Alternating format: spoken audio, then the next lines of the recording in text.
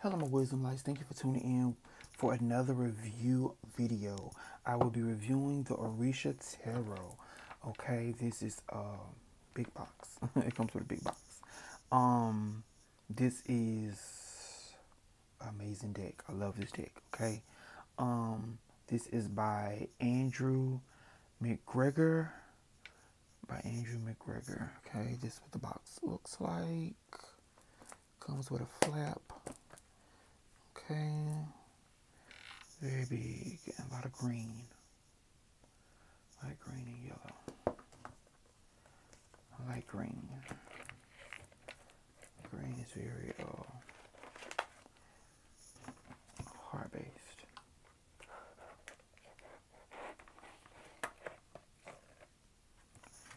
Okay, look at Shango X in the back. So like I said, this is a good deck. I like this deck. Okay. So this is the cards. This is the book, the guidebook that comes with it. This is the cards, back of it. I don't like the cards. The cards are thin. I just got to be upfront. I got to be blunt with it. The card stock is very thin. Very thin. Very thin. Then it's laminated. Very easy. Look at that. Very thin. Very thin. I'm so disappointed with the card stock. That's why I don't reuse these that much. But the plus side, it comes with an amazing book. The book is bigger than my hand. Very thick. The imagery, the breakdown, the backstory of each card is very good. Very good. So it's like they put more time in the book instead of the deck. Okay. They put more time into the book instead of the deck. Now don't get me wrong, but they spent more money on the doggone book than the deck, because you could have, if they would have had a better card stock, or even if the card stock was like a matte finish, oh my god. Because I love this size. I love this size. But it's like, it's just so thin. And this lamination is just throwing everything off. I mean, it was really going somewhere with this deck. It was going somewhere, but it's like, by it being laminated, like this, the two priestess, card number 2. And then what this is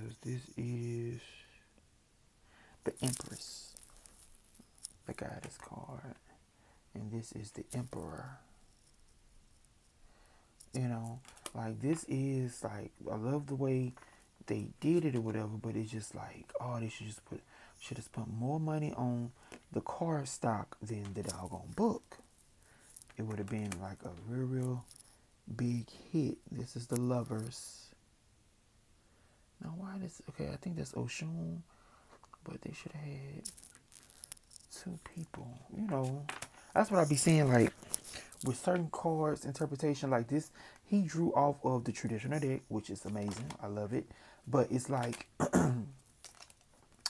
he changed so much of it. I understand he was trying to represent, you know, the Ifa, the Orishas, the sensitive energy, but it's like it could have been just a little bit better.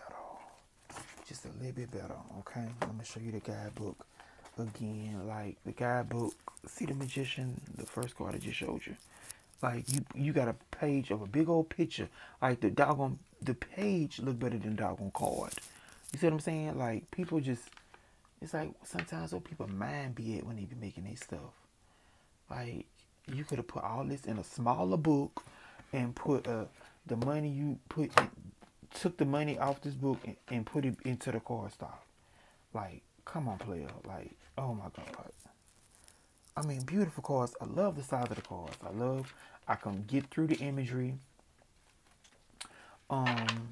It's just, oh, why stop there, y'all? I'm just so discombobulated with this deck. Like I said, I don't even use this deck. I might give this deck to somebody that, one of my students or something. Like,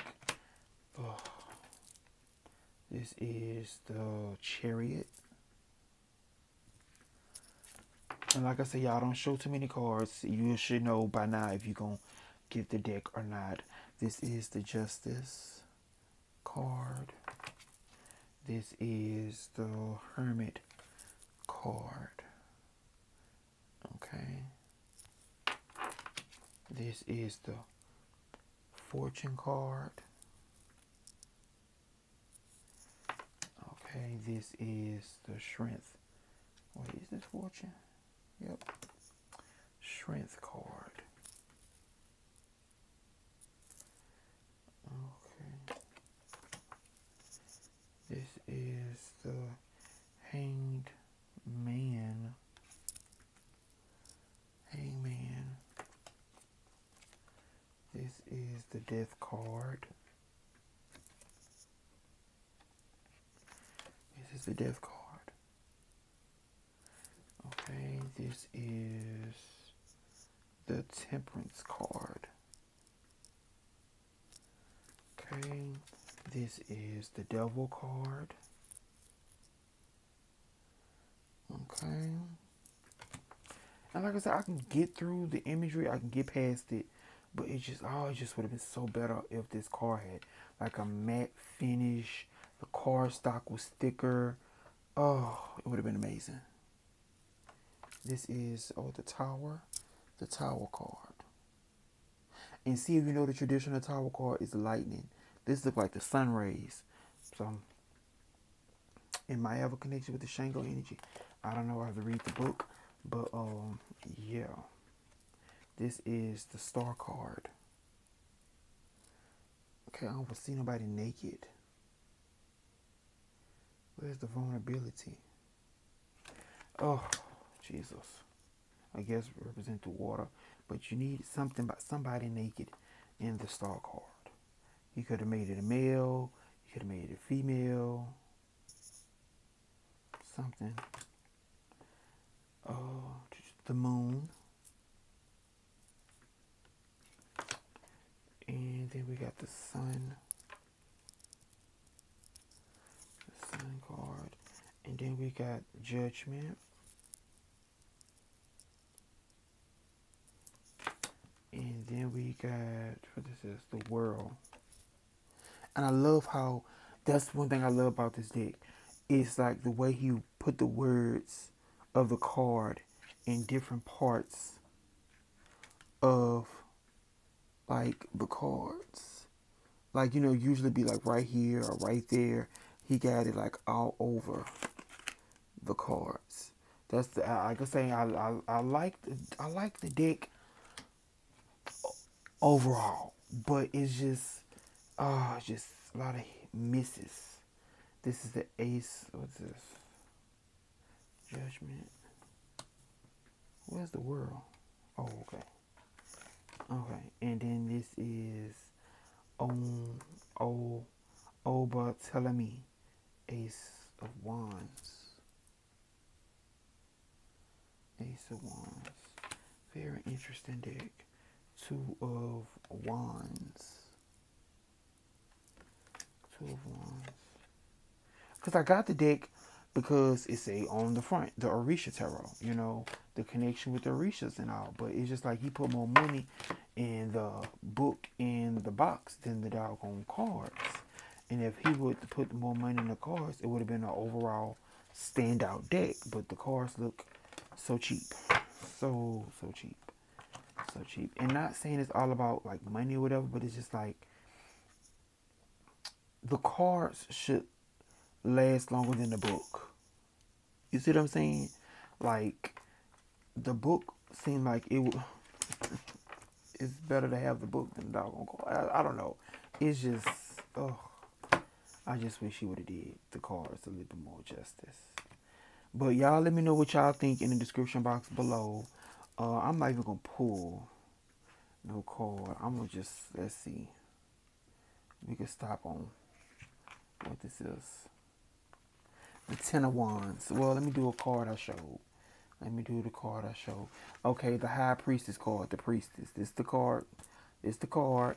And let me see what the Priestess card says. The Priestess card is one of knowledge about the mysteries of creation. It is the loving oracle itself behind the tools we use. Living with one half in the spirit world and the other half in the material world. This card provides the possibility of wisdom and is the vehicle of all the psychic phenomena humans might access.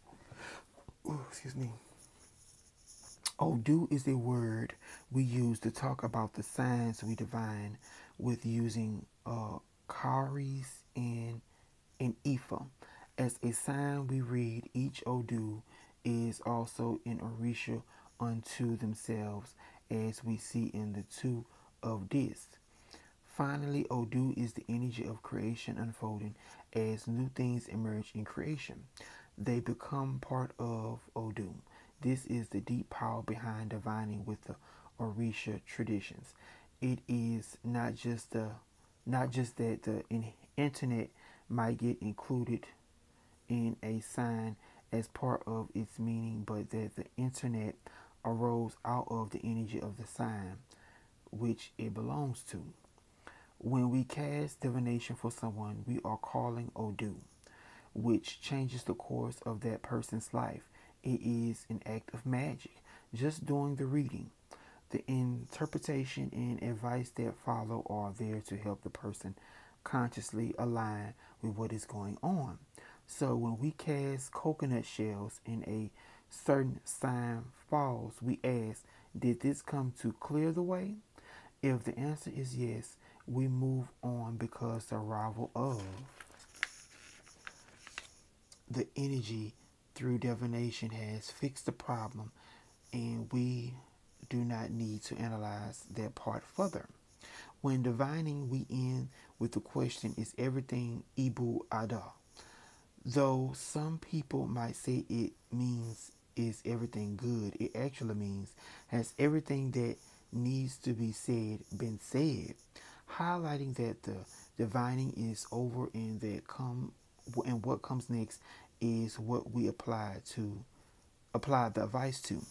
The guarantee is not that everything will be just fine, but that everything that we can be known or done has been addressed, and we must now apply it to navigate what is in front of us. Symbolism. 16 cowries used for divination. A starry expanse peeking through that mat as the unfolding of Odu in creation. Chalk in a stone for making yes or no to answers in the reading. A chalk boundary for the limit of this process. Divining. Life is always evolving. If we listen, we learn to speak its language and understand what is being said to us. This kind of wisdom takes patience and years to develop. It is not intuition or feel, but a deep blending of knowledge, intuition, and inspiration, ashe, and our own wisdom that allow us to overcome the problems of life and accept what is beyond change. Deep wisdom from the universe. Applied knowledge bring the best outcomes. Circumstances are evolving as a combination of your actions and force in the world. Control is an illusion, but effort and attention will win every time. Solution. Meditate on the nature of the universe. Contemplate everything as spirit unfolding. Be practical and deal with things on the level which they exist on. Only God is perfect. Study. So they gave good breakdown. Like I say, the page is huge. This could have been in like the little small books in all the other decks. Like I'm just so disappointed in the deck. I am so disappointed in the deck. Again, y'all tell me what y'all think in the comment section below. Yeah, and stay tuned for my other review videos. Be blessed.